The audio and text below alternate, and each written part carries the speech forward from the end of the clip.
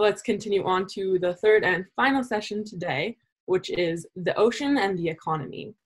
During this session, we will deliberate on the economic implications of ocean-related environmental issues. The blue economy and blue ecology will be discussed while exploring sustainable marine and coastal tourism as a livelihood. These issues will be discussed in the context of climate change, climate justice, and the impact of sea level rise on the global economy. The moderator for this session will be Dr. Norma Patricia Muñoz Sevilla, Chairperson of the Climate Change Council of the Mexican Republic. The speakers include His Excellency Mike Rann, former longstanding Premier of South Australia, Minister for Sustainability and Climate Change, and National President of the Australian Labor Party. Also, Her Excellency Martha Delgado Peralta, Under Secretary for Multilateral Affairs and Human Rights of the Ministry of Foreign Affairs in Mexico. Dr. Shonali Pachuri, Acting Director of the Transitions to New Technologies Program and Senior Research Scholar with the Energy Program at the International Institute for Applied Systems Analysis in Austria. Sir David King, the UK government's former Chief Scientific Advisor. He founded the Centre for Climate Repair at Cambridge, a global research and development hub in order to realize the goal of moving beyond decarbonization by researching and funding technologies to remove carbon dioxide from the atmosphere. And finally, the youth speaker, Maria Jaquez, president of a student environmental association called Cambio Ibero.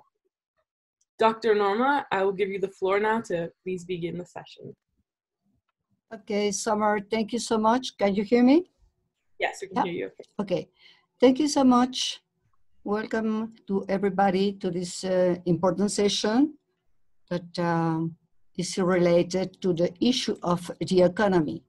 We heard already for our speakers that the economy is very important just now to keep a healthy ocean. In this session, the blue economy and the blue ecology will be very important for us. We will discuss with our speakers, brilliant speakers that we have today in this session, how it works, economy, how it works, the ecology, and how we can work in a blue way for this important ecosystem in our world. I would like to warmly welcome Ms. Marta Delgado, Dr. Shonali Pachuri, Dr. Mike Rann, Sir David King, and Maria Jax for this important session. Please, I will give the floor to Dr. Mike Rann. Doctor, for you the floor, please. Hello. I'm very delighted to be here, and it's an honor to be a patron of the World Sustainable Development Forum. And also I'm delighted to participate in this COP Oceans Virtual Summit. So pleased to be working again with young people. And I have to say it was a pleasure just a few months back to join Ash, Lawrence Gonzi, and so many of the people I have seen along the way today at Durango. I thought it was a magnificent conference, and I think that it was important, I thought important for me to talk about the international work of the climate group with subnational governments and major corporations, and also the Sustainable Markets Initiative led by the Prince of Wales and the World Economic Forum. And Ash and I were linked up with that just a few days ago. But there's no doubt that the oceans are the lifeblood of our international economy. So let me give you a couple of examples. I'm from a fairly large island, Australia. We have a massive tourism industry. So let me give you a couple of examples. And so much of our attraction for visitors focuses on our marine environment and 16,000-mile coastline. We have world-famous attractions like the World Heritage listed Great Barrier Reef, which is more than 1,400 miles long. It's the biggest coral reef system in the world, larger in area than the UK, Switzerland, and Holland combined. And there's also, of course, our beaches, 10,000 of them. So that's critically important for tourism. And then there's Australia's trade, with 99% of our exports carried by ships across the oceans to destinations around the world. The shipping industry is responsible for carrying 90% of the world's overseas trade. About 50,000 cargo ships, including carry exports, affordable food and manufactured goods, plus the bulk transport of raw materials. And without them, this trade would not be possible. There is also, of course, the crucial role of oceans in providing food. A few years back, I was Australia's permanent representative to the Food and Agriculture Organization and also the UN's World Food Programme. Fish and seafood are basic components in the diets. Our oceans support a harvest comprised of around 94 million tonnes of fish caught by the commercial fishing industry and 63 million tonnes from aquaculture. So given this importance, why do we treat our oceans as if they were giant septic tanks, sewers, rather than the lifeblood of sustenance and connectivity? And we've heard today about how we take our oceans for granted, treating them as an infinite resource to be used with impunity. We've also heard how we've assaulted our oceans on multiple fronts. David Attenborough, as you pointed out, has said that we now face the consequences of this maltreatment. But the International Panel on Climate Change tells us that global warming could mean sea levels rising by more than 1 meter by the end of the century, affecting the lives of 1 billion people in countries large and small with devastating effects.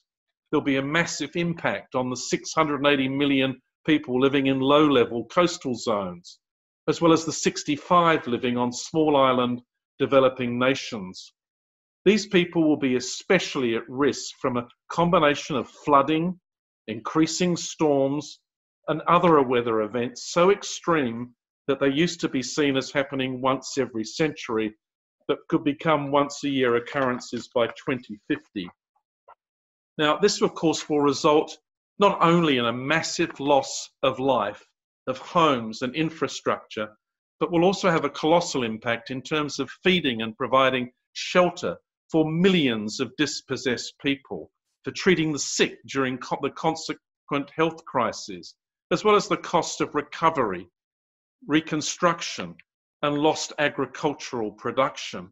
So the economic consequences, as well as the human cost, will be absolutely massive.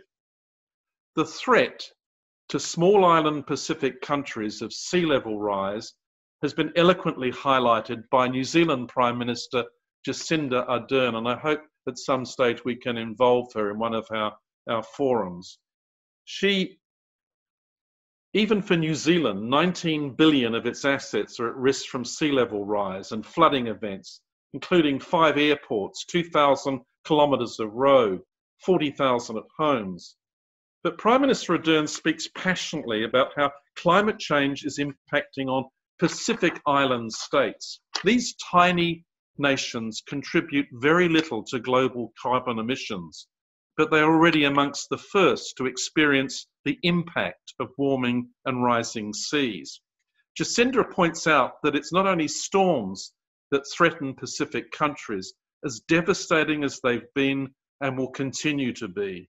There's also saltwater intrusion from the sea into precious freshwater sources. Staple crops like taro have been devastated in some island coastal areas, with some aquifers at risk of becoming undrinkable and unfit to use on crops. She also points out that the increasing warming and acidification is changing the chemistry of seawater, threatening the habitats of marine life important for local diets. So, of course, the threat, as we've heard, to our oceans is not just from rising and warming sea levels and acidification. It's also about pollution. We've also already heard about the massive plastic pollution, with 8 million tonnes of plastic being dumped into the seas each year. Prince Charles has said that we are close to the point where whatever wild-caught fish we eat will contain plastic. And horrifyingly, people who eat seafood are ingesting 11,000 pieces of microplastic a year. Now, disgracefully, we've heard of vast islands of debris, including plastic that have become floating garbage dumps. Just one of them in the Pacific is estimated to contain 18 trillion pieces of trash and cover an area the size of Texas. Now, going back to Australian tourism, the iconic barrier reef that I mentioned earlier is now under increasing threat. David Attenborough said the most vivid impact he's witnessed of the changing climate was revisiting the Great Barrier Reef. He said that upon first visiting the reef in the 1950s, he'd enjoyed the extraordinary experience of diving and suddenly seeing this multitude of fantastic, beautiful forms of life. But when revisiting the reef just a decade ago, he observed instead of multitudes of wonderful forms of life, I was struck by how much it was bleached white because of rising temperatures and increasing acidity in the seas. So I guess the question is, what is to be done in terms of bringing the economic and environmental importance of our oceans into balance? First of all, it starts with us as individuals. Do we continue to embrace or do we discard our own throwaway convenience culture? What is happening to our planet is not someone else's problem. It's yours and mine in whatever countries we live. And it begins with our lifestyles. Are we doing enough to limit what we consume and throw away? Do we still buy water in plastic bottles, even if we live in communities where the water supply is safe? Are we still using plastic plates, knives, forks, and straws? Do we still patronize cafes where they use plastic containers that are immediately thrown away and discarded? Are we active enough politically through environmental groups or political parties to argue the case for greater urgency in reducing emissions? Now, one of the messages I want to get across to everyone is all of us have to vote and encourage others to do so, and vote out leaders who are climate deniers and who actively and deliberately frustrate agreements on reducing carbon emissions. There's an election coming up in November somewhere where it would be a very, very good start. Now, much of the focus has been on the policies of national governments. But however, we mustn't neglect the importance of encouraging action by subnational governments, who are often way ahead of their national counterparts in achieving positive change. In the US, Australia, and Brazil, for instance, there are many states getting on with world-leading climate action, despite their national governments who act like glove puppets of the fossil fuel industry. And as an Australian, I'm absolutely ashamed of the role of the current government in what it did at the last COP meeting to frustrate action. So subnational governments can have even a positive impact on the health of our oceans. When I was Premier of South Australia, I announced in 2008 that we'd be the first state in Australia to ban non-renewable plastic bags of the type used in supermarkets.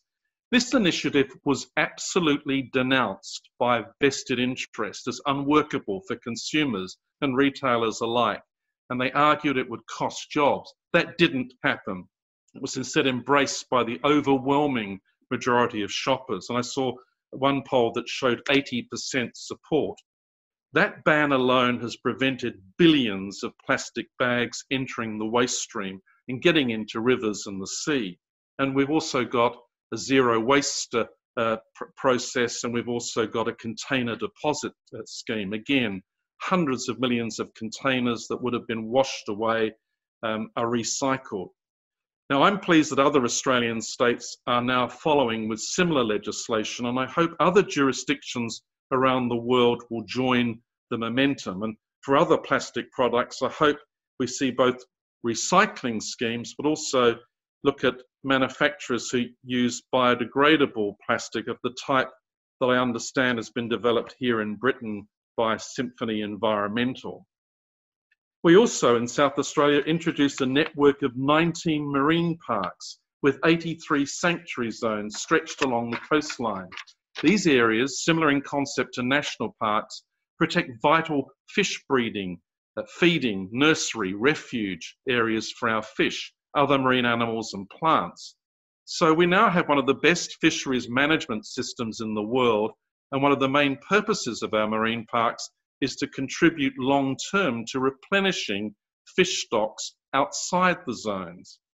At the national level, we need to see countries, particularly vulnerable ones, push much harder through the UN's International Maritime Organization to put climate policies and emission reduction standards higher on its agenda. The IMO's headquarters are here in London. Most people have never heard of it, even though it is the global standard-setting authority for the safety, security, and environmental performance of international shipping. It has 172 member states, including countries that are most vulnerable to sea level rise. And I mention this because international shipping is a major polluter, contributing as much CO2 to the atmosphere as a major industrial nation such as Germany. So pressure must be put on the IMO by member countries to agree to tougher emission standards to make shipping more energy efficient and less polluting. We also need international action. This follows on from José Ramos-Horta's mention before, to prevent the practice of developed nations paying developing nations, mainly in Asia, to accept plastic and other waste that is carried by ships and barges across the world to be dumped, sometimes illegally. Developing countries must unite to work on the technology to clean up these floating islands of garbage. Now, to conclude, despite all of this, I remain on most days optimistic.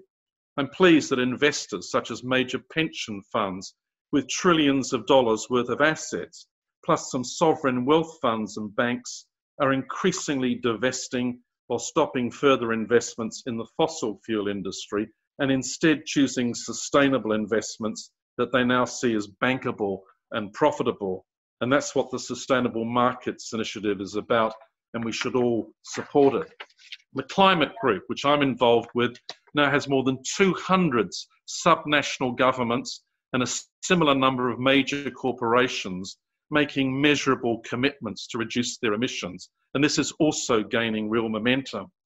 So in closing, I hope you put pressure on your respective governments to ensure that any post-COVID-19 recovery packages given to industry are directly linked to sustainable economic outcomes that reduce emissions. We've got to avoid at all costs repeating what happened during and after the global financial crisis, when progress on climate action was put on hold.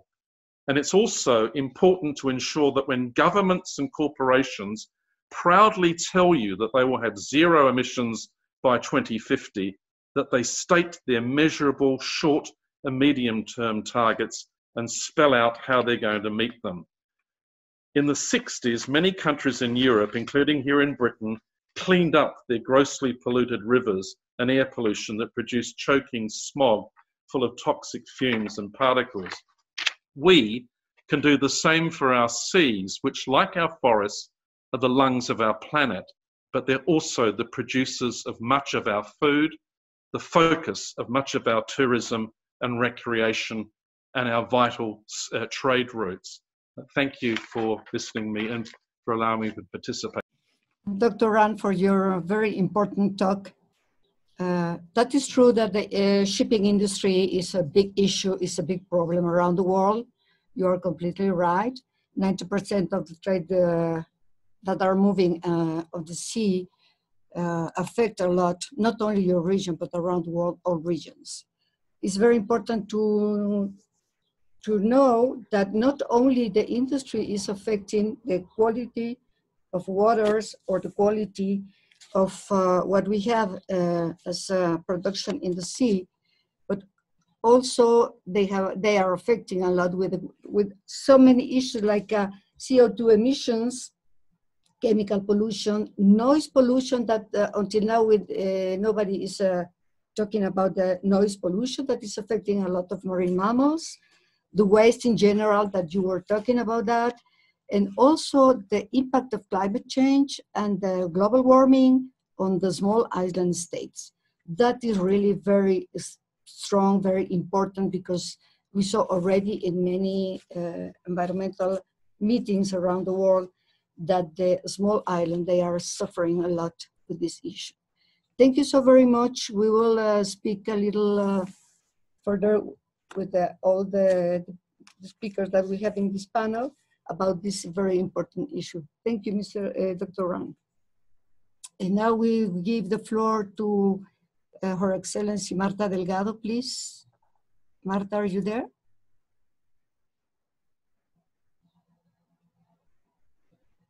Marta? Marta Delgado? No? Somewhere we have Marta, somewhere there, please. Hello, Ms. Marta Delgado is just attending a brief phone call.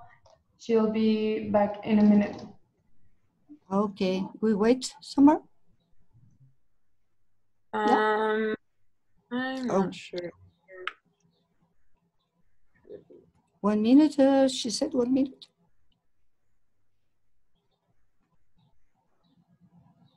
Okay. Also, yeah, if we can take this time, if you have any questions for anyone, please type them in the chat. And also don't forget about posting on social media at the POP movement on all the different social media platforms.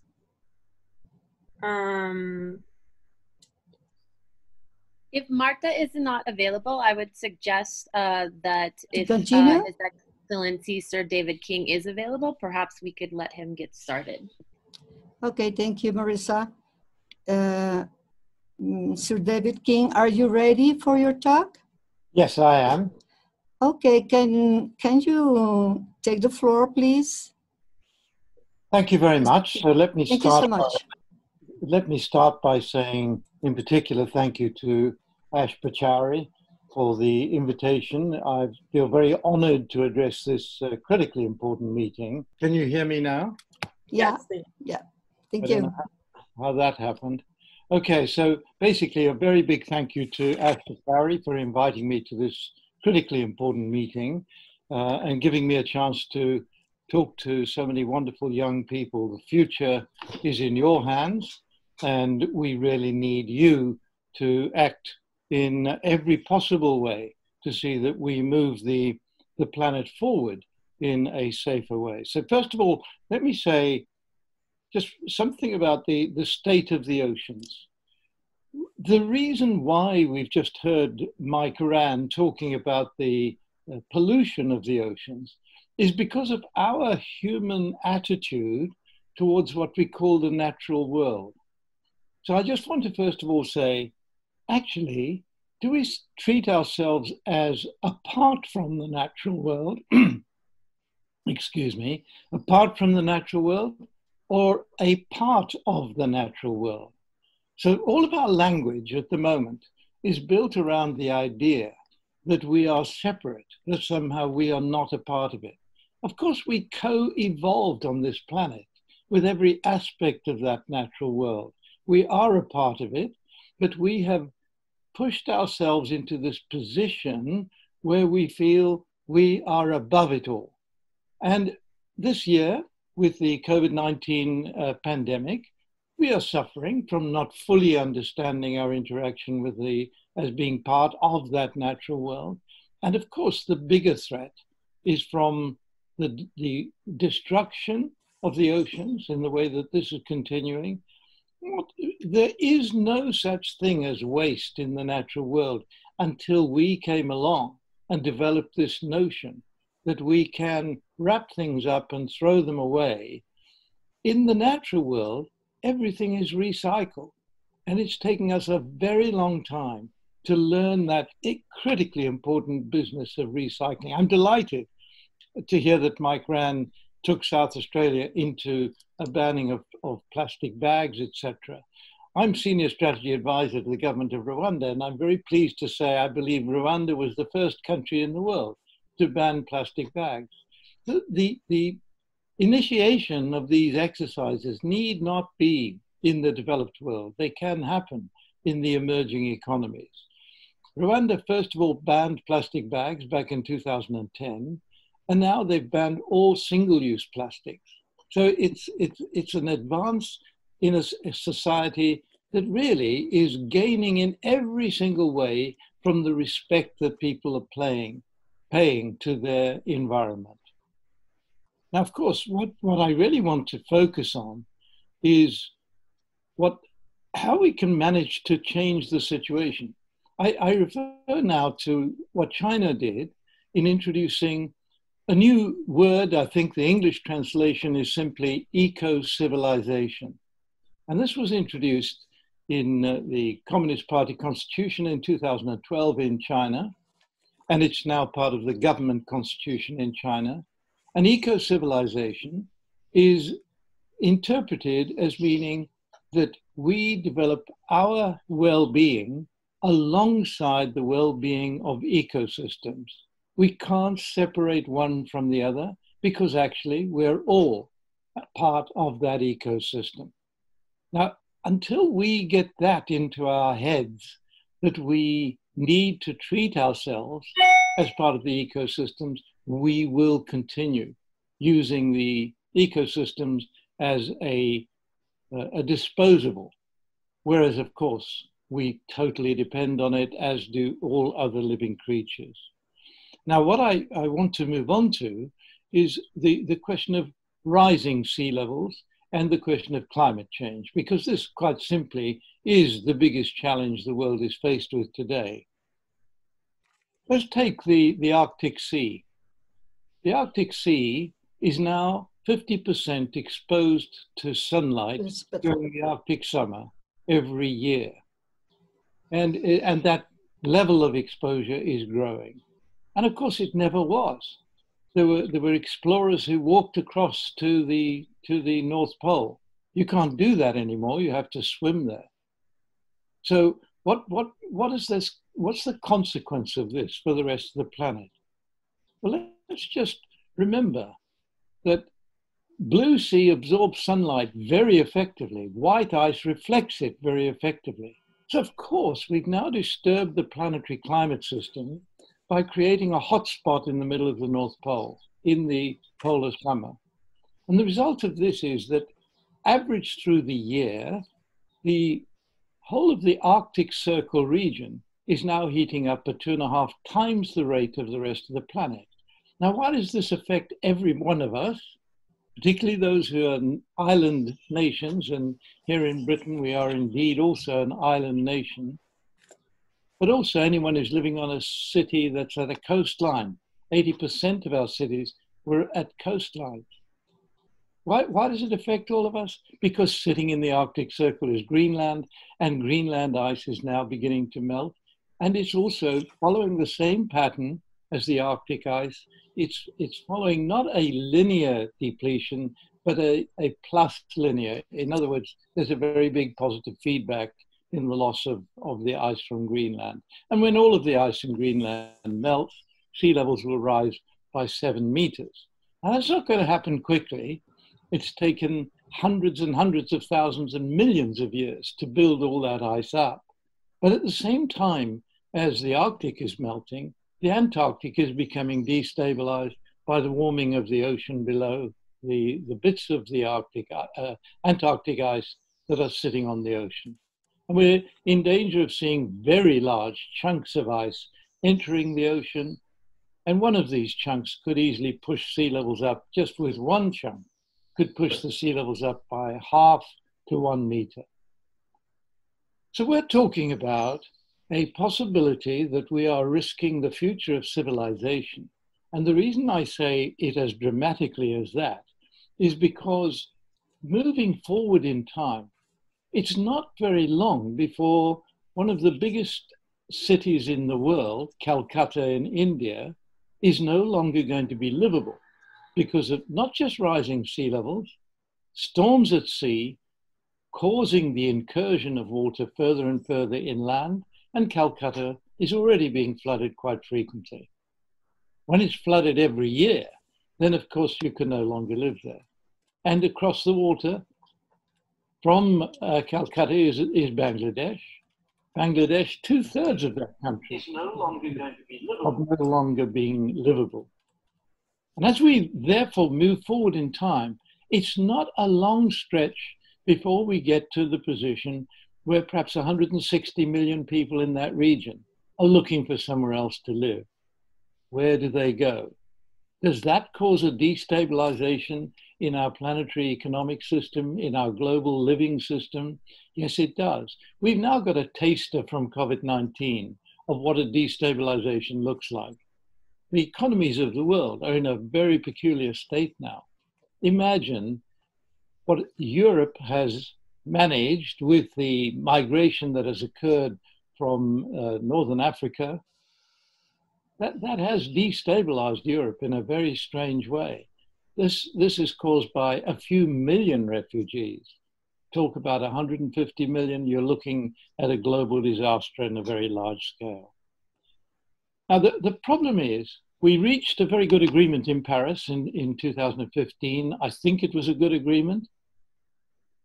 We said 1.5 degrees, not 2 degrees. That was a decision that was made at the Pacific Island Forum. I was there representing Britain, and I managed to push the British government into supporting the islanders in their desire to see 1.5 and not 2. We're nowhere near managing the 1.5 degrees. Greenhouse gases are still increasing more rapidly than before, and now it's actually methane that is going up very rapidly.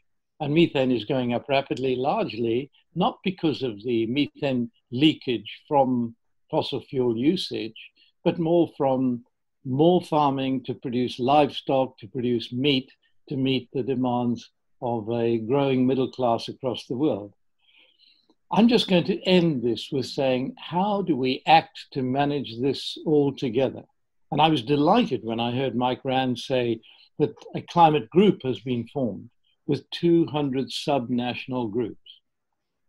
I'm now going to tell you, we're calling for a global climate alliance of nations and states to come together under the heading of climate repair at the COP meeting, COP26, which now will be probably in November 2021, and give their allegiance to the notion of climate repair. And by climate repair, I mean three things. One is deep and rapid emissions reduction. Two is greenhouse gas removal. We've put too much into the atmosphere already at a rate of about 30 to 40 billion tons a year, highly scaled up, to bring the level down from roughly 500 parts per million, including methane today, to 350 parts per million in about 30 years' time. If we can get an alliance under that series of challenges, then I think our civilization has a chance, and all of you young people will find that you have a good place to live on. Thank you so much for giving me this chance to talk to you. Thank you so very much, Sir David King, for your very, very important, and I want to say that you are right. I will be very quickly now, but I want to say that the first thing that we need to accept is what you said at the beginning. We are a part of this world, or we are a part, we belong to this world. That is so very important, because as far as we don't think that we are a part of the problem, we will never be a solution of that problem. Thank you so very much for this. And I will give the floor to Mr. Andrew Rhodes Espinosa, that he's a special envoy for the Ministry of Affairs in Mexico. And instead of Ms. Marta Delgado, that she should go for a very important meeting. Thank you. Thank you so much, Andrew. Please take the floor. Thank you very much. And please receive from Undersecretary Delgado her regrets for her absence. She was literally summoned to a very important meeting with the Chancellor Ebrard in Mexico related to COVID-19. We and all acknowledge the context and the moment that we're going through. So please receive her apologies for not being able to join us today. But believe me, Undersecretary Delgado's heart is very close to the ocean. Related to that, and probably on the element of positive news, just to let you know that today it was released a joint statement on the role of a sustainable ocean economy in a post-COVID-19 world from the high-level panel on ocean sustainable economy that I will speak about later in this message. So, as you know, Mexico, due to its cultural and natural diversity, recognizes its role and responsibility for the security of the planet, for life as we know it. This represents, without any doubt, both a privilege and a potential for sustainable development of the country in the coming years. Ladies and gentlemen, on behalf of Marta Delgado and the Mexican government, it is an honor and to address this audience, especially on a very important World Oceans Day. Mexico is a country with unique marine characteristics. It is one of the few megadiverse countries that possesses littorals in both the Atlantic and the Pacific Ocean. We have 1.5 times more maritime surface than land territory, and it's the only country in the world that possesses an exclusive area, the Gulf of California. As everybody knows, very close to hearts of many, and without very close to my heart. As stated before, Mexico has a high responsibility for safeguarding its biological and cultural heritage for future generations. The country has more than 11,000 kilometers of coastline, where almost 18% of the country population lives in. These communities and their livelihoods are directly benefited by the ocean, but at the same time, highly affected by the impacts of climate change and marine ecosystem degradation, as has been said before. Marine biodiversity and its natural capacity for providing ecosystem services is being affected as a result of several human-related pressures. This unsustainable use of biodiversity and oceanic resources will undoubtedly have great implications for present and future human health, society, and economy. COVID-19 is without any doubt the best example of this. Because all of the above and all of this, it is necessary to implement an oceanic sustainable economy and an integrated ocean management with a collaborative focus based on an equitable distribution of benefits that allows to protect the ocean and its biodiversity, prevents its degradation, and boost the prosperity of the most vulnerable coastal communities on the planet. There is no doubt that we're going through unprecedented times that force us to rethink our future. In these times, we need to think about the new role of nature in a post-pandemic recovery. The recovery strategy for everyone's benefit must aim for environmental and social sustainability at a long term. In this sense, it is vital to see the oceans as a solution for the ongoing crisis. The ocean can be an indispensable resource for guaranteeing food security, providing jobs, and boosting the world's economy. The ocean produces oxygen, stores carbon, health, produces food and medicines, offers space for economic activities, generates jobs, and facilitates international commerce and product transport. The ocean is critically important to our global economy. Collectively, it is estimated that the ocean-based industries and activities contribute hundreds of millions of jobs, approximately 2.5 trillion of the global economy each year, making it the world's 7th largest economy when compared with national gross domestic products. The ocean is on the front lines of the battle against climate change. It already has absorbed 93% of the heat trapped by human-generated carbon dioxide emissions. It absorbs from 25 to 30% of annual carbon dioxide emissions that would otherwise remain in the atmosphere and increase global warming. Yet, it has become a victim of climate change, putting everyone at risk. Actually, a new report of the high-level panel for a sustainable ocean economy states that the ocean could help reduce as much as 1/5 of the greenhouse gas emissions needed for 2050 in order to reduce global temperature rise below 1.5 Celsius. Additionally, marine and coastal tourism was the second largest ocean-related economy sector in 2010, next to offshore oil and gas. Ocean tourism is projected to be the top contributor of ocean industries by 2030 in terms of production value, when it will account for 26% of the ocean-based economy, compared with the 21% for oil and gas. Ocean tourism global direct value added was estimated at $390 billion in 2010, directly providing 7 million full jobs. In addition, the ocean is a source of recreation for millions of people in the developed and developing world. Furthermore, the ocean can provide up to 6 times more food than in the present, which will represent more than 2/3 the animal protein needed to feed the future world population. Mexico is proud to be part of the high-level panel for a sustainable ocean economy and committed to invest in nature-based solutions to protect and restore our ecosystems to increase its resilience to the effects of climate change. The Ocean Panel is a unique initiative of 14 serving heads of government committed to catalyzing bold, pragmatic solutions for ocean health and wealth that support sustainable development goals and build a better future for people and the planet. The panel is supported by an expert group, an advisory group, and a secretariat. Together, these countries comprise 30% of the world coastlines and exclusive economic zones, and 20% of all the fisheries and shipping fleets. By working with governments, experts, and stakeholders from around the world, the Ocean Panel aims to promote solutions in order to achieve a sustainable ocean economy, as well as a new relation among people and the ocean that allows to protect effectively, produce sustainably, and prosper equitably.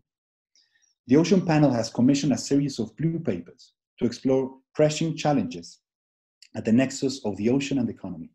These papers summarize the latest science and state-of-the-art thinking about innovative ocean solutions in the technology, policy, governance, and finance realms that can help accelerate and move into a more sustainable and prosperous relationship with the ocean. At the UN General Assembly last September, and in particular at the launch of the climate change report from the high-level panel, our Ministry for Foreign Affairs, Marcelo Ebrard, announced 2 relevant commitments of Mexico regarding the Ocean Panel. Giving a priority to local coastal communities and making sure that the ocean ecosystem services continue to be a source of well-being and resilience. First commitment was related to the expansion and strengthening the effectiveness of our fishing refugee areas, which are a very important tool for achieving sustainable marine ecosystems and coastal communities. These areas are perfectly delimited areas that have the purpose of conserving fishing resources and contributing to the development as well as the protection of ecosystems. In addition, this will allow local fishing communities to increase their productivity and enhance their sense of belonging to the respective delimited refuge area.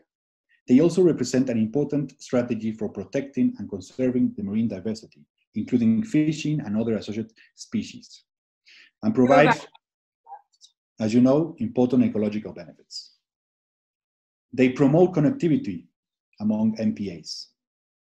And on the other hand, they are very useful for socioeconomic matters. They increase catch, volume, and value.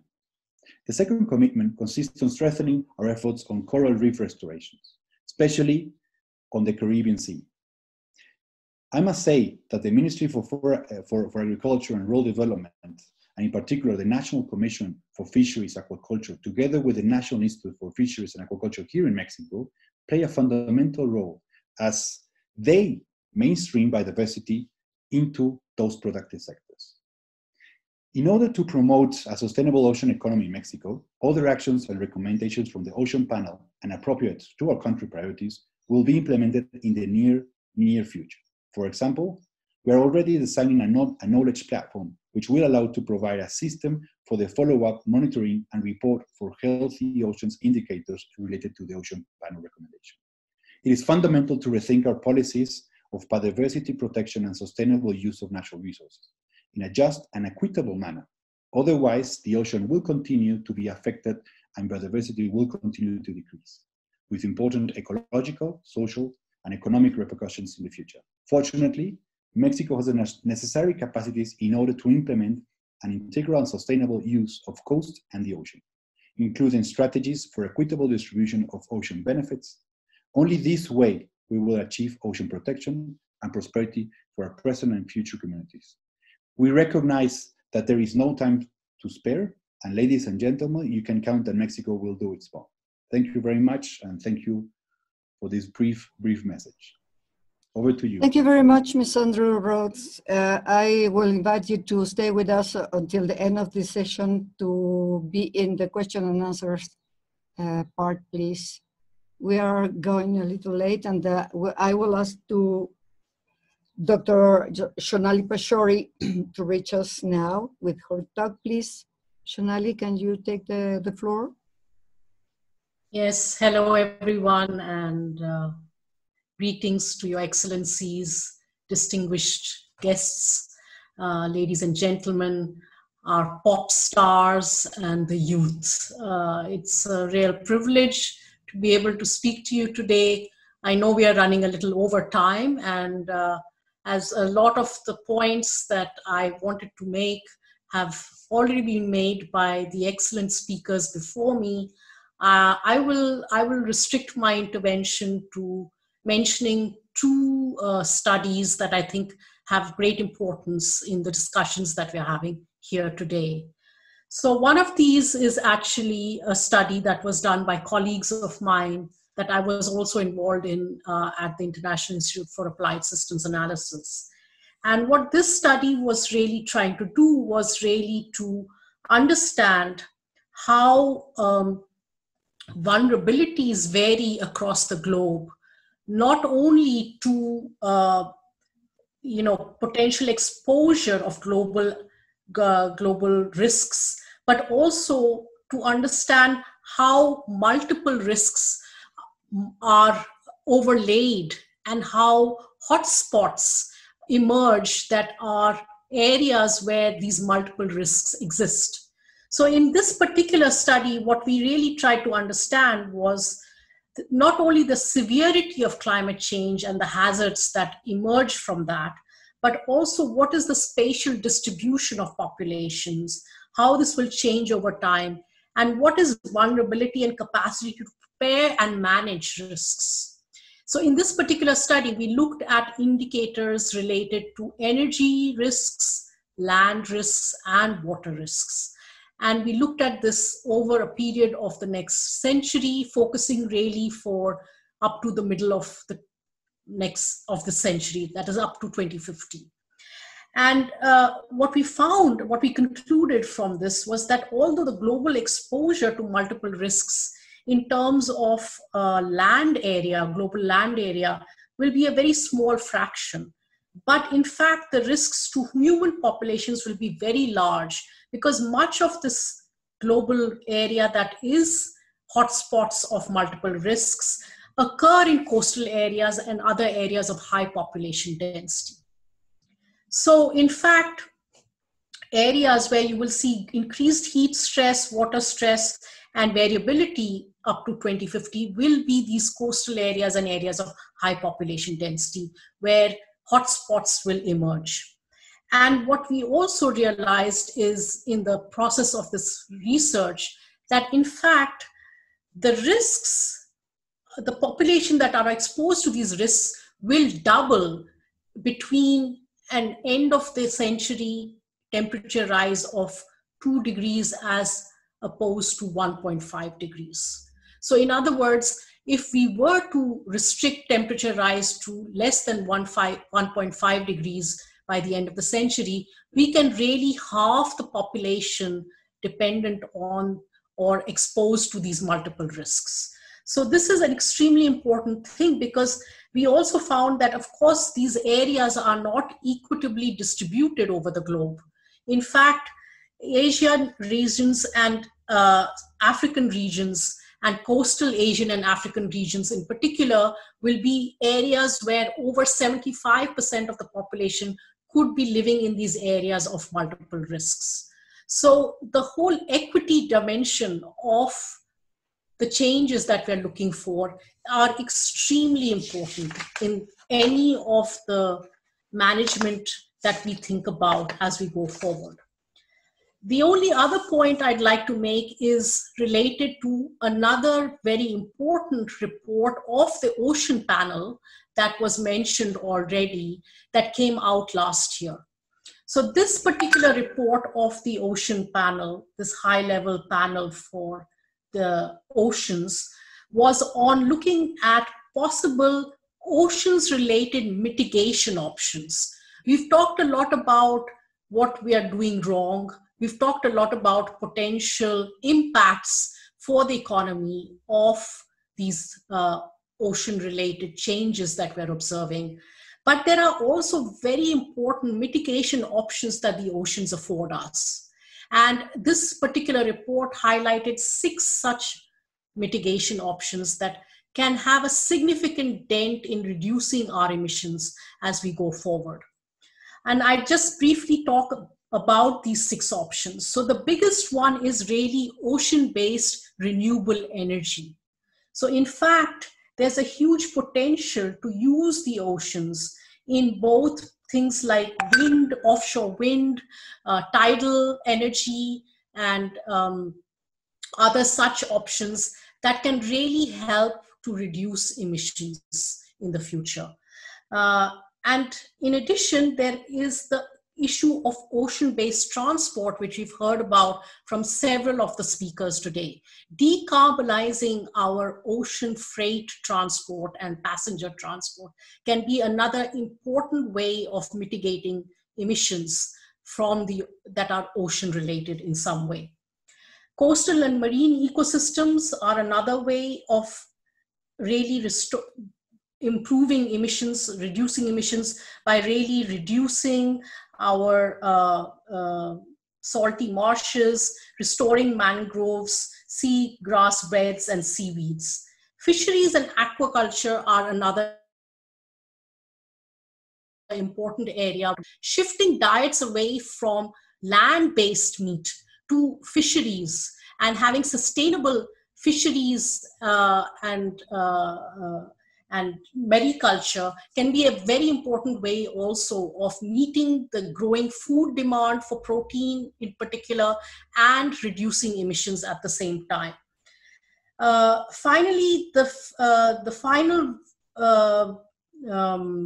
mitigation option that was highlighted by this particular study was the issue of carbon storage in the seabed.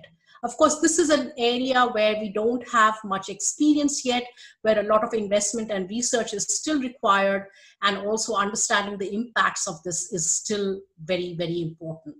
However, these options provide a huge potential for us to reduce up to 4 billion tons of carbon dioxide equivalent per annum by 2030, and more than 2.5 times that by 2050. So in fact, these options together could reduce our emissions gap by more than 20% by the middle of the century if we were to implement these smartly. I really would not like to take more of your time now because I know it's very late in different parts of the world where you're joining from, but I think we need to remember these very important options the oceans afford us to also reduce emissions in addition to improving the equity in the vulnerability of people and reducing impacts to ocean-related changes, climate changes. Thank you very much. Thank you so much, Shonali. Norma, would you like to keep going? You're muted now if you're speaking, sorry. Okay, now it's good. Thank you very much, Shonali, for your talk. That is a very important issue. For me, is one of the main issues about against the climate change, that is mitigation. We will certainly talk about that in the session of question and answers. I invite you to stay with us, please. And I feel sorry for the time. Thank you so much, Shonali. And now I will give the floor to Maria Jacques, please. Can you be a little brief, Maria? Please. Can you hear me? Yeah, I can hear you. Perfect. Perfect.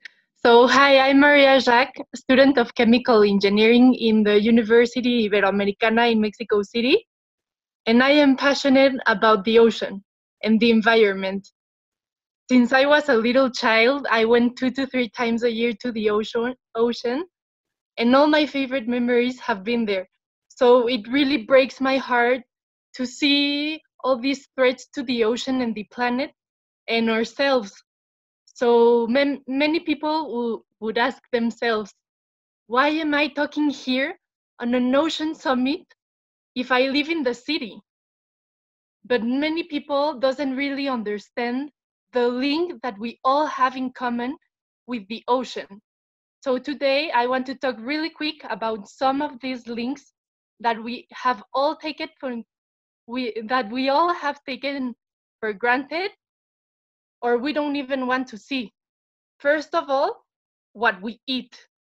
Do we really know where it comes from? When you go to a restaurant and you eat a tuna sushi bowl, did you know that the bluefin tuna is an endangered species? In the case of Mexico, for each 10 kilograms of fish, 6 kilograms comes from illegal fishing. Do you ask yourself this before eating it? Overfishing can really have a big economic impact.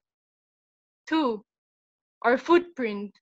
It doesn't matter where you are consuming all the time, food, clothes, accessories, and more. Do you ask yourself all that's behind this?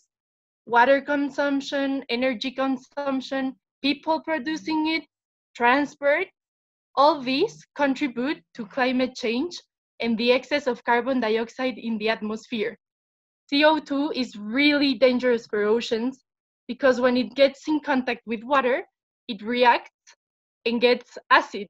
So the pH decreases, and this affects all the species, especially corals, and this affects the tourism and the local economy. Third, this is related to point two. Do you think that you are really being clean by throwing your garbage in the dump? All the things that we consume don't disappear magically. It has to end somewhere. Maybe in an open-air dumpster or in the ocean. We have seen with the present crisis that medical material end up in our oceans. We have to be more conscious each time we use a single-use plastic or material. I could talk for hours about all these problems, but what I really want to say today is that we need the ocean. It's an important source of food and an amazing source of biodiversity. The expansion of protected areas for marine biodiversity and existing policies and treaties that encourage responsible use of ocean resources are still insufficient to combat the adverse effects. Individual change is fundamental, but collective change is even more powerful. So I thank Pop Movement and Pop Oceans for this incredible space and motivate us to find solutions, because together we can. Thank you so much, Maria, for speaking. Dr. Norma, do you have any closing words for your panel? Yes, thank you. Thank you so much, Summer. Well, I thank all the speakers, brilliant speakers that we had. Thank you so much. Certainly, we will take all your talks or your experience and all your statements that you made already and the information that you gave us. We are sure that we will take a very strong note on that, and we will send you in some days. Thank you so very much, Summer. Thank you so very much for all our speakers. Thank you. Thank you. Yes, again, thanks to all the speakers who joined us. That was our final session. Now we're going to try to take a few questions. I know we're running quite behind, so we're just going to answer a few questions and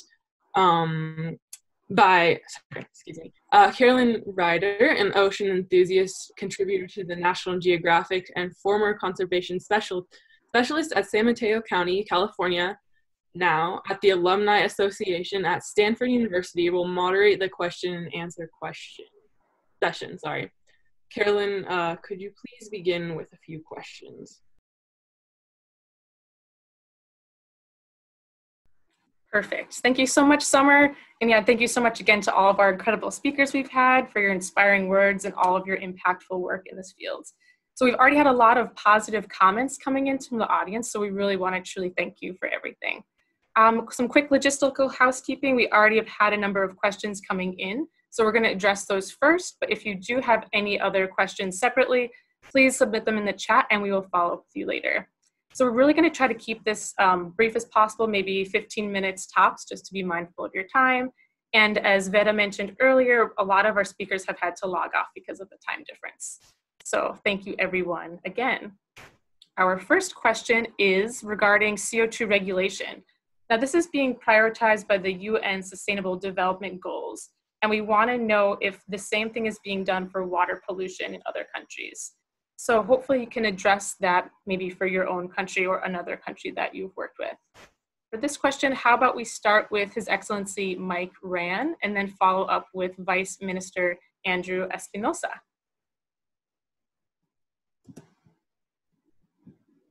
Caroline, can you repeat the question? Yes. So the first question is around CO2 regulation. And since this is an issue that is being prioritized by the UN and other countries, this participant is wondering if the same thing is being done for water pollution in your country.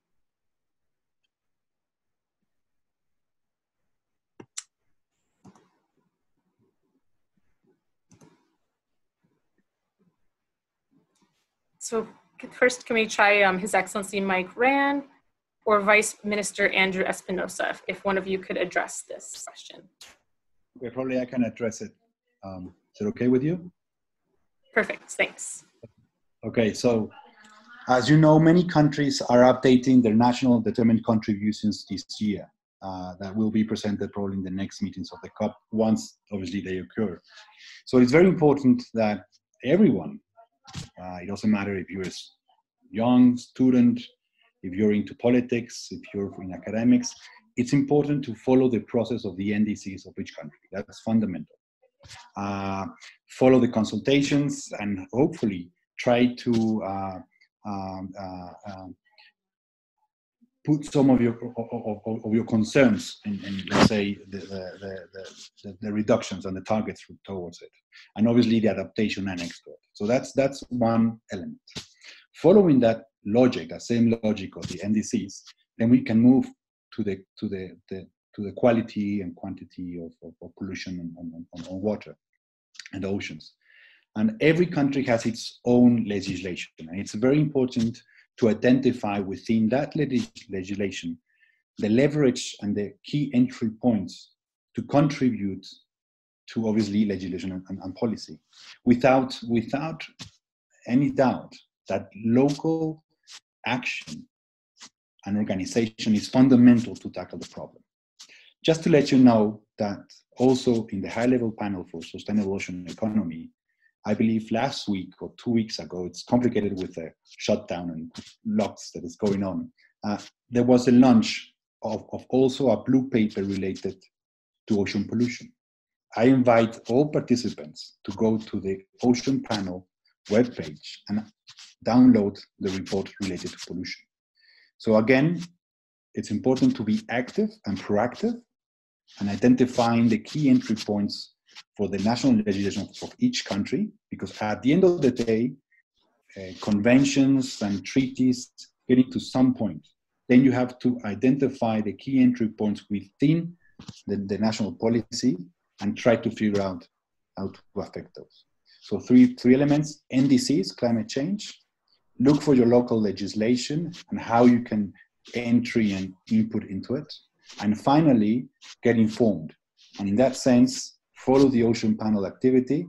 It has been relevant, and I just want to highlight that, again, there was a joint statement launched by the high-level panel heads of state, so please follow it through. It's an interesting joint statement, and never lose a passion and hope. Perfect, thank you. I think that's great advice for all of us on the call, to never lose your passion. Great, and I think His Excellency, Mike Rann, you were muted previously. Do you want to unmute to answer the question about water pollution in your country?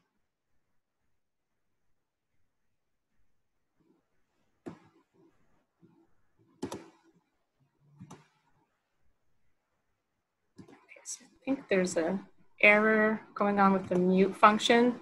So I will move on to our next question. All right, our second question is around plastic use. Your Excellency, Lawrence Gonzi, you mentioned dealing with plastic should be a priority. So I'd like to ask you, what do you think governments can do to prevent plastic from entering the oceans? And also, do you think this is an issue that can be tackled during a crisis or a pandemic such as now?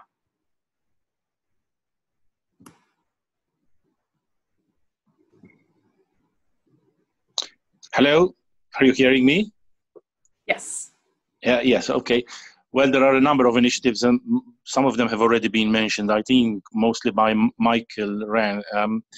The initiative to reduce the use of plastic bags, the initiative to change from disposable plastic bottles back to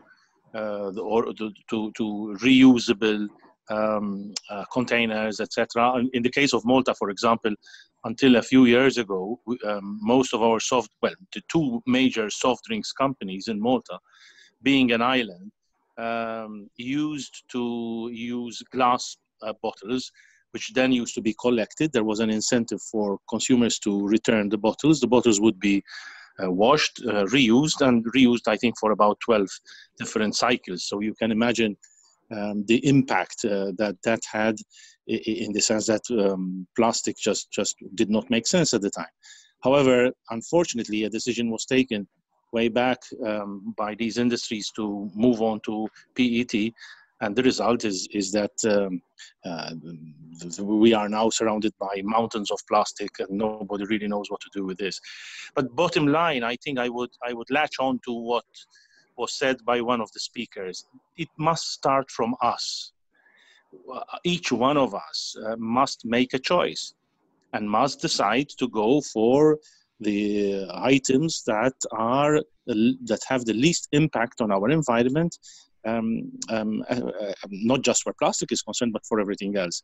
So if it starts from us, but then I would suggest strongly that our young generation pushes all the necessary buttons that are needed to push in order to get our politicians, in order to get our decision makers and decision takers to really go for a dramatic change. I honestly believe that this can be done, but it's up to us to really shoulder the responsibility we have and insist that this change needs to take place.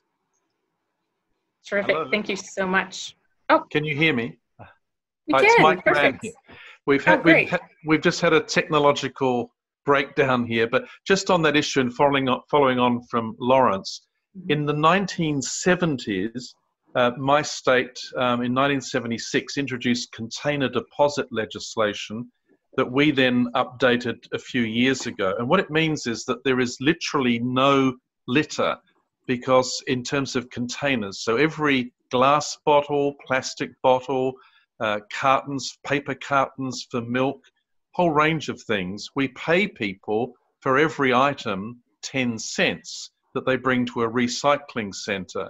Now, as a result of this, lots of clubs, sports clubs, Boy Scouts, Girl Guides, they go around collecting these because they can raise money. And then meanwhile, the recycling centers recycle these bottles. So, you know, every single bottle of beer, every single Coca-Cola can, there's also cans as well, you get a 10-cent refund if you send it in, if you take it into recycling. So this has had a number of effects. One, incredibly clean roadsides, incredibly clean waterways and beaches and the sea in terms of those things.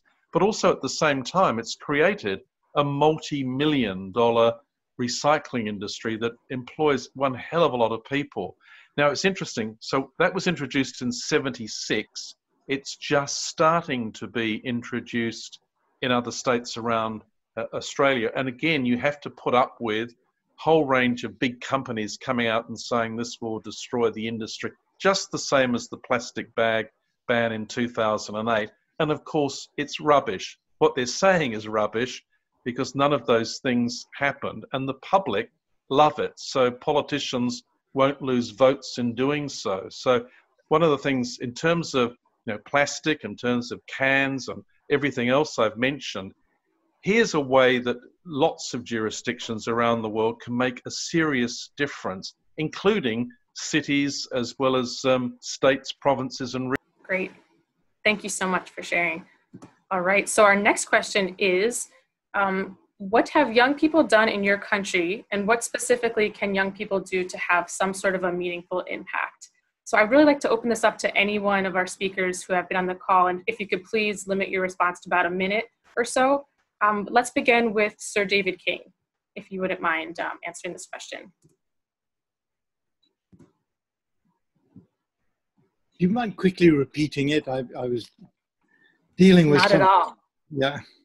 Perfect. So the question is asking about what young people have done in your country, and also what specifically can they do in order to have some sort of meaningful impact?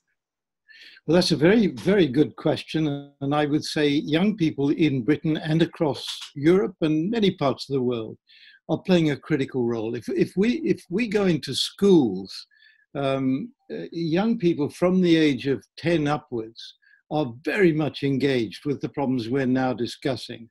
I don't think this is something that needs to be stimulated in a very formal way, because it just emerges from the teaching they're getting, from their parents talking to them.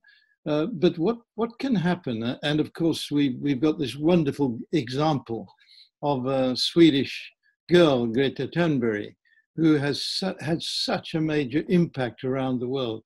So I think the future is with these young people. People like yourself know that you are going to be around for a good deal longer than I am, and the world is not going to be a good place unless we can turn this around.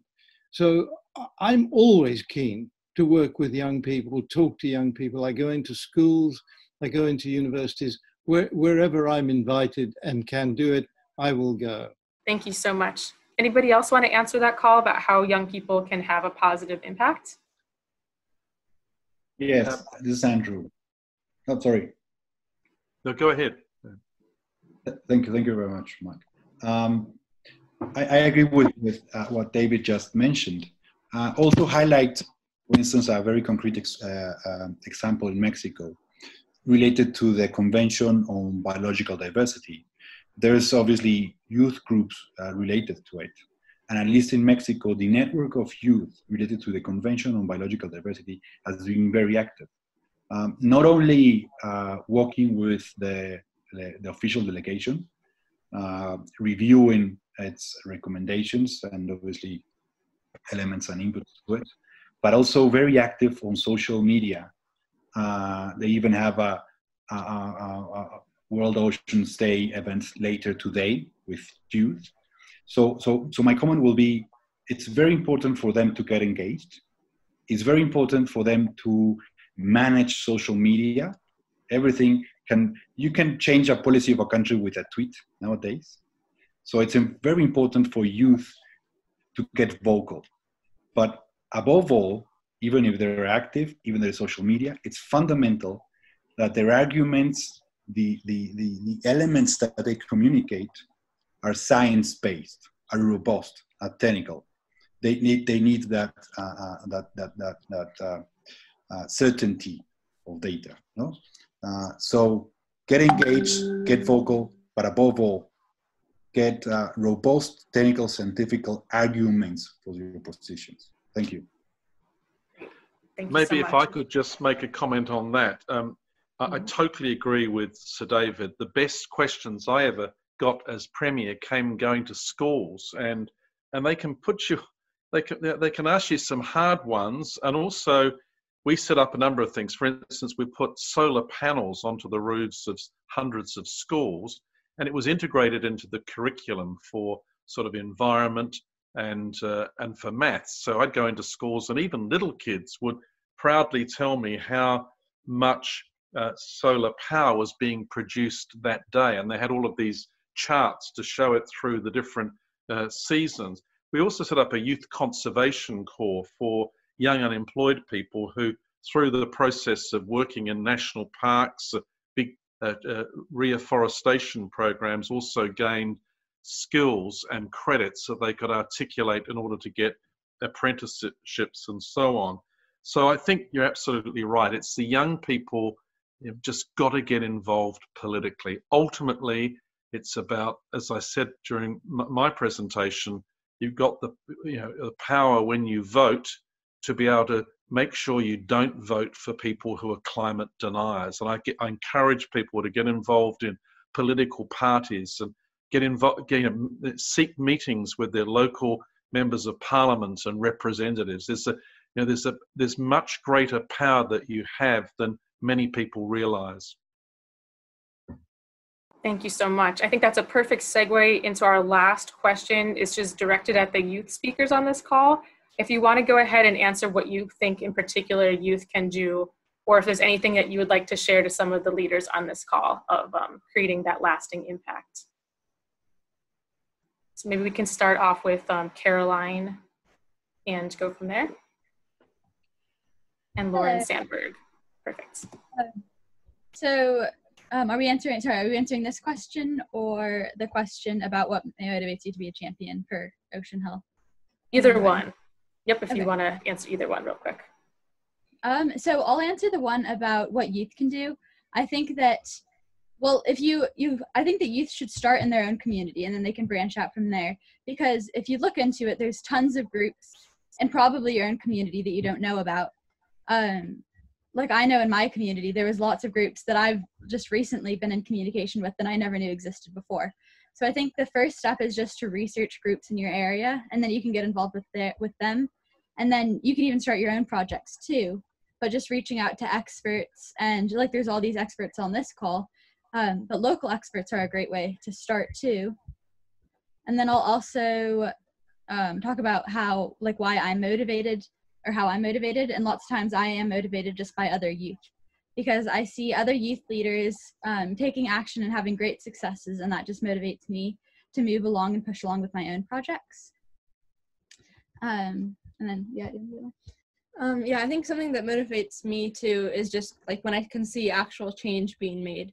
And like even small successes can be very inspiring, and they can lead us to take action on a bigger scale. So even if we start with something small, that inspires me to go even bigger from there. And when I see that we can really make a difference, then I'm more motivated to actually make that change happen.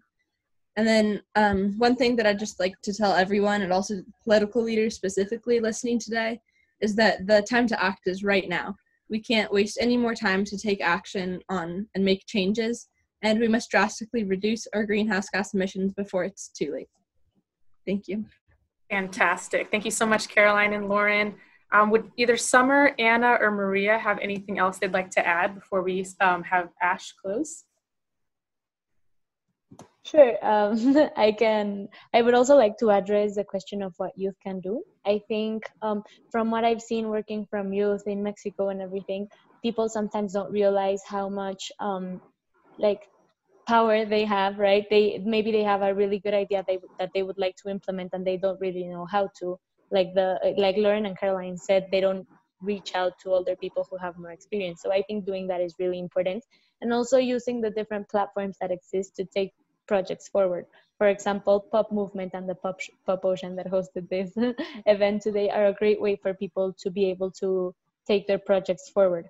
I also think it's really important for the youth to stay informed of what is happening, what really motivates them to make a change and everything. For example, in Mexico now, 75% of the budget for natural protected areas was taken away. And I think it's very important for the youth to be informed of what's happening, what can be done, and in the future make the right decisions on who to vote for for the ones that are 18 and older, and really take into consideration that are people that, like Mike Rann said, they're not climate deniers and they really have environmental protection in their high priority list. I just have one quick thing to add. I also think something really important to help youth get inspired is just to connect with other youth and just talk to other youth around the world and see if they're doing any project or if they have any ideas for projects that you could work together on and implement in your different communities around the world, and just make a more global network of youth, because I know we're all going through the same exact thing, and it varies on the different effects that we're experiencing, but we can all relate to each other. And I think we can meet people through these types of calls and through social media. I think that's very important to take action that way. Thanks so much, Summer. Sorry. I would like to add something. I think that collective action is always more powerful than individual. So first of all, I would recommend to find people that are also motivated on the same objective. And secondly, I think that intergeneration interaction is really important because young people, we like to act right now, and old people like more like the information, the scientific background. So I think we have to have both. So maybe to have this interaction with old and young people, it really helps to equilibrate like the action and to really be informed. Great. Thank you so much. Thank you so much, everybody. Really appreciate it. And we're going to move on with some closing comments by Dr. Ash Bachari.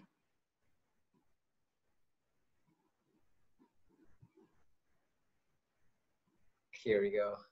Thank you so much, Caroline. Thank you very much. And a big thank you to everyone. I would like to especially thank our leaders and distinguished speakers present here who made the POP Ocean Virtual Summit a reality. Thank you for your experience, your knowledge and wisdom, which have added great value to the POP Ocean initiative, and in particular to advocacy for the ocean, giving the several hundred participants and viewers from Zoom and Facebook and so on a tremendous amount of insight and perspective on the importance of protecting our ocean, as well as, very importantly, tools to take action in their countries, geographies, and around the world.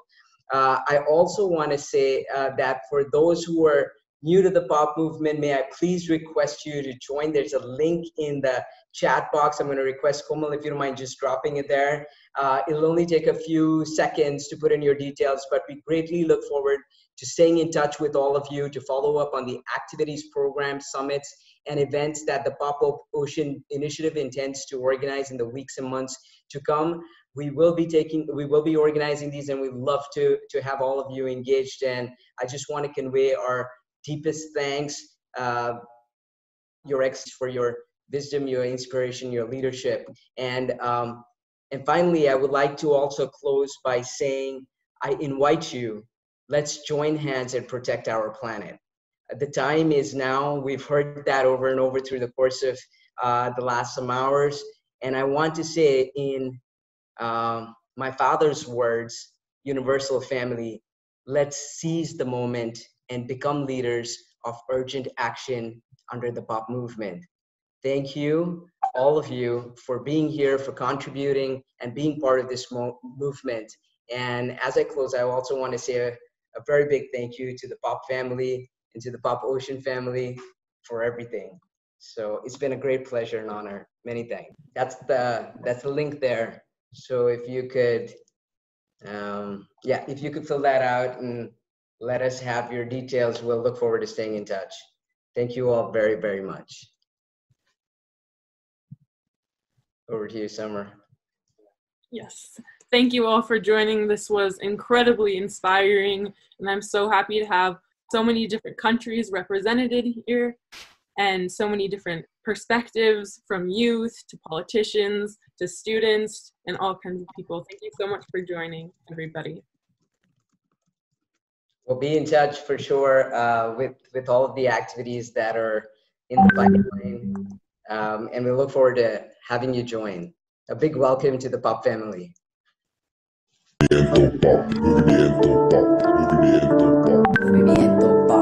Movimiento Pop. Los jóvenes, you know you just can't stop. Working coast to coast en el mar. Do your bit and become a real pop star. Youth inspired by knowledge, whether at home, school, or college. Stop and visualize and you will realize real fears. I'm now an ocean filled with tears. I keep you alive with oxygen and air to thrive. But now I'm still where once filled with krill. Overfishing for money and pescado. You left me nothing but lonely, sad, and enojado. Today I feel nothing but the throttle of your your plastic cap and bottle. No life, no weed, no fish, and thanks to you, I'm hardly left with the last wish. So open your eyes and realize it's real, that sea level rise. I'm brimming with CO2. Could it be thanks to you? Bleaching quarrel, or just the absence of moral? A lack of biodiversity will bring adversity with any number of years in university. Not long from now, you go like wow, when the day'll dawn and everything I've got to offer is gone. I mean nada, even dia acada. But hey, it's not too late to alter your state, so stop acidification across the world and in every nation. Spare la preciosa vida marina. You know it's divina. Prevent extinction with total conviction. Do your bit for flora and fauna. Before the ocean is nothing but a breathless hot sauna. Don't you see, it's time to get drastic and eliminate that plastic. Reduce pollution and become the solution. Protect the coast, make it for our most. Stop the commotion, tap your emotion. Change your notion and protect the ocean. Movimiento pop, los jóvenes, you know you just can't stop. Youth inspired by knowledge, inspired by knowledge, inspired by knowledge, inspired by knowledge.